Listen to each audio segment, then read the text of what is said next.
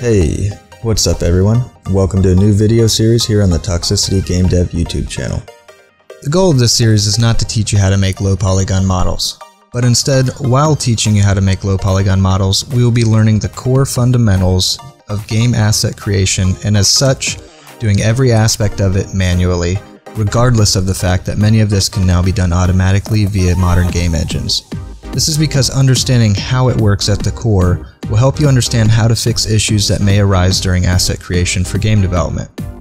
So if you're an absolute beginner or slightly experienced in game development, the fundamentals that we'll be demonstrating in this course are across the board still useful knowledge to have regardless of one's skill level. Alright, let's get started.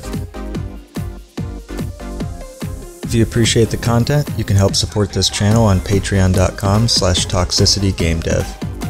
Make sure you hit that like button, subscribe if you want to see more, there's a lot to come. Peace.